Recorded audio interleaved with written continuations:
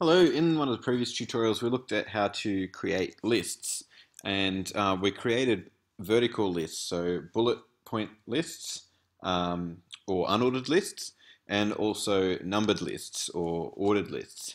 And the lists that we created were vertical, but in this tutorial we're going to look at how to create horizontal lists. So you can actually use lists to create menus. So if you wanted to create like a vertical sidebar navigation menu, then you could use a list and you could just have no bullet points. So just list items without any bullet style or numbers or anything like that.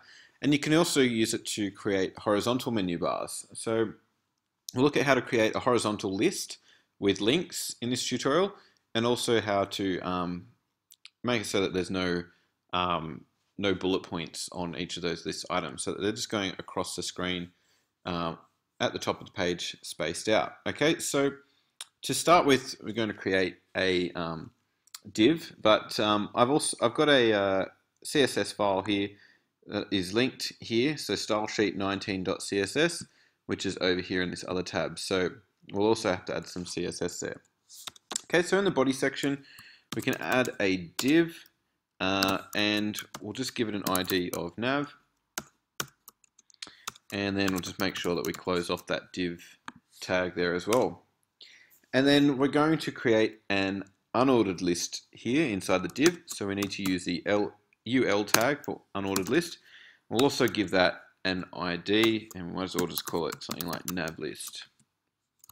Okay, and we'll make sure to close off that unordered list tag there as well. All right, so inside this unordered list, we're going to add some list items. So we'll use the li tags for list item, and we'll add the first one, and we'll also we'll make it a link. So we'll use the whoops, let's make sure I've got that lesson sign there. So ahref equals, and inside the quotation marks, I'm just going to add a hashtag. So I don't know what the link will actually be yet. So I'm not going to add in like http www.something.com or index.html or something like that. I'm just going to put a hashtag there as a placeholder for now, and you can add your link inside those quotation marks later on. All right, so we'll just put in link 1 there and close off that link tag. And there we go, we've got the first item on the list. Now we might add 5. So all we need to do is just copy and paste this, so we have 5 lines, 1, 2, 3, 4, 5.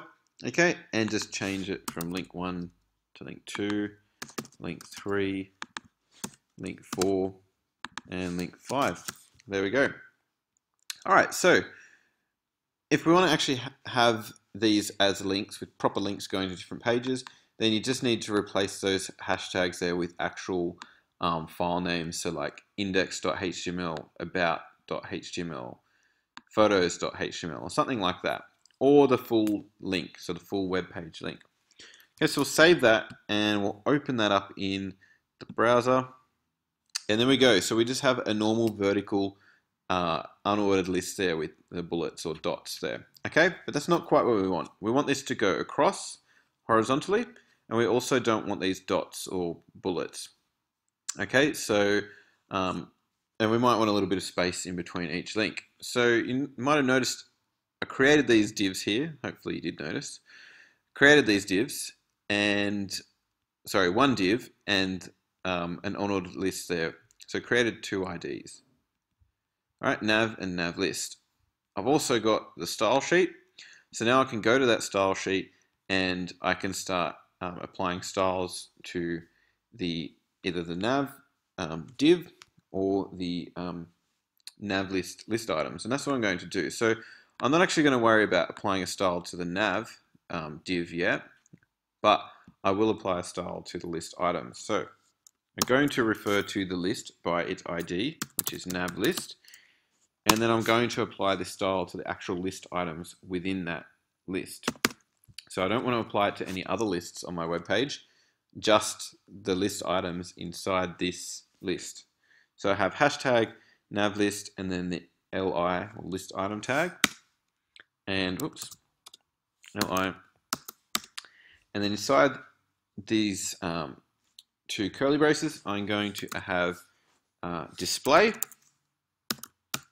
and the property there is, the value is inline. So this, I've got display inline, and that basically is going to make it horizontal. So save that and refresh that page. Now it's a horizontal list. Okay. Now, you might have noticed that it's actually, the bullet points have actually disappeared. But if you do want the bullet points or dots to disappear on any list, you can use this property. So list style type, and set that to none. Okay, so it seems to have already applied it anyway, but if it was a vertical list, so what I might do is just delete this line here just to show. Let's just save and refresh. All right, there we go. So it's still a vertical list. We've taken away that display property there, but notice that the bullets aren't there, the dots aren't there anymore. So it seems to just take them away when you set it to an inline display, but we can still put that in there anyway, it doesn't matter. Okay, so display inline, list style type none, and padding, we'll add padding to the right of each link, each list item, and we might add about 20 pixels in there. All right, save and refresh. There we go. All right, so it's a horizontal list now. There are links for each list item, and there is also 20 pixels of padding in between each link. So this can become a horizontal menu. You can then go and apply some styles to the entire div. So maybe a different background color, and then you could also apply different colors to the links, and maybe a background for each list item. So maybe a rollover effect when you move the mouse over different list items. So different links. So you can add a whole heap of CSS properties there and apply a range of styles there. But that's how to get a basic horizontal list and how to use a horizontal list as a horizontal navigation bar with links. All right, thanks for watching.